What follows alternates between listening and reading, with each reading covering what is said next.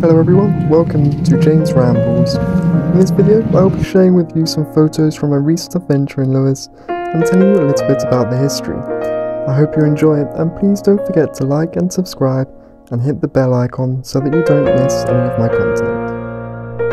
Lewes is located northeast of Brighton in the English county of East Sussex. The town was considered very strategically important to King Alfred the Great, and Alfred fortified Lewes as part of his network of fortifications known as burghs that he set up in the 9th century to defend the region from Viking raids.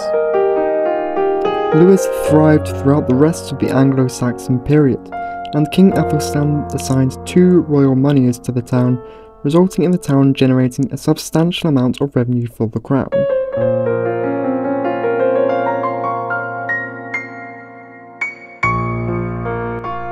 Founded in around 1078, the Priory of St Pancras was one of the largest and most influential monasteries in England, and the first Cluniac priory in Britain. In 1538, the grandeur was brought to an end as the priory was destroyed on the orders of King Henry VIII as part of his dissolution of the monasteries. Following the destruction of the priory, the site was used as a quarry. In 1068, 2 years after the Norman conquest, Lewes Castle was built by the Norman nobleman William de Warenne as a display of Norman power.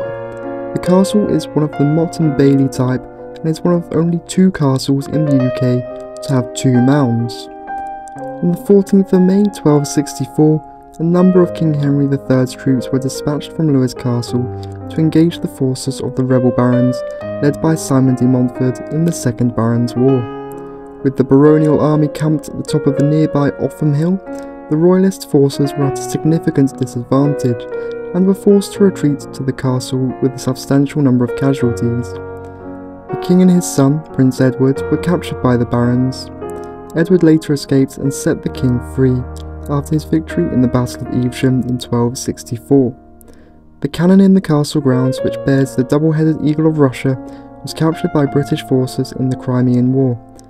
340 Finnish and Russian prisoners of war from the Crimean War were incarcerated at the naval prison in Lewes. They were often allowed to roam freely around the town and regularly visited the castle. A popular Finnish folk song was inspired by the hospitality that the Finnish prisoners of war received. Thank you very much for watching James Rambles. If you enjoyed this video, please give it a like and subscribe, and make sure that you hit that bell icon so that you don't miss any of my content. I'll see you on the next one.